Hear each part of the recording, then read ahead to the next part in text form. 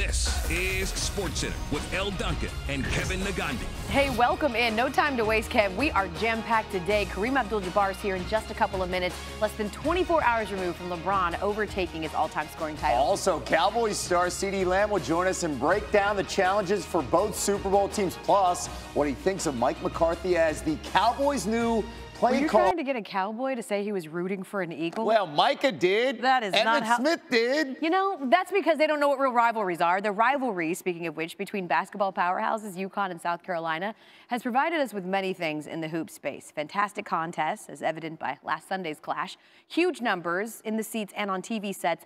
Household names on the court and with the clipboards. And, of course, the main component for any rivalry, animosity. Coley Harvey has more in tonight's SportsCenter report. Oh, Ryan Clark won Super Bowl 43, and all these years later, he could still suit up right now. Let's go, RC. Anyway, enough about you.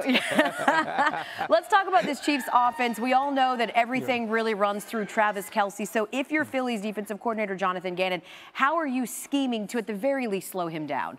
In the playoffs, trailing only Jerry Rice, who has 22. I don't think Kelsey's going to break that record on Sunday, but hey, at least Kevin doesn't either. Ryan Clark. On the other side of this matchup, let's talk about the Chiefs' defense. They're going to get their cornerback, L'Jarius Sneed, back. He cleared concussion protocol. What kind of impact is he going to make after only taking 4 snacks in the AFC title game?